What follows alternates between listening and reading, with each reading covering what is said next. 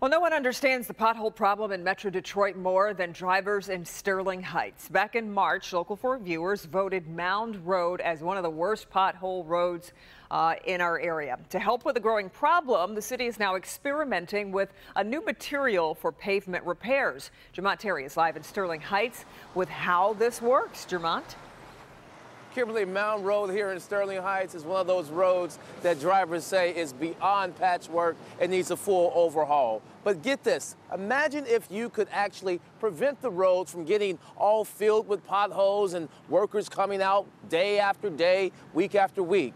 Well, there's a new street mix guaranteed to last much longer and is supposed to be safer for drivers too. The orange cones and road crews during repairs are all too common. I mean, you drive all the way down Saul, the Clinton River, you got little potholes here and there. Since moving in 8 years ago on Saul Road between Cornell and Alpena Drives in Sterling Heights, Russ Pointer has watched this road crumble. You need to start fixing them better, I think, in my opinion. Sterling Heights hopes what this crew is mixing up will do just that. This is a test section for us, yes. Eliminate the need for repairs for many years. So what we're looking for is to get a little bit of time out of the road. And we think this is a repair that is cost effective that will get us by us those years. It's neither concrete or asphalt. This happens to be 100% solid epoxy. Essentially, the mix claims to be 5 times the strength of concrete, water, oil, and salt resistant.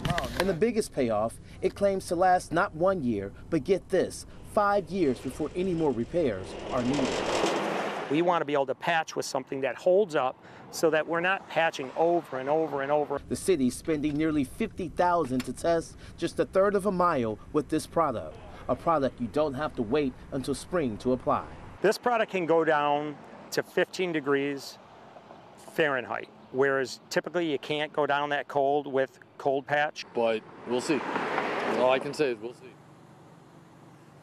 Russ is most definitely going to be looking out his window, making sure that crew is not back out there next year. Now, the city, they said that they're essentially going to check this one area, that's the test area on Saul Road, and then if it works, they may expand it through other parts of the city, and we could be eliminating those constant repairs over time. Reporting live in Sterling Heights tonight, Jermont Terry, Local 4.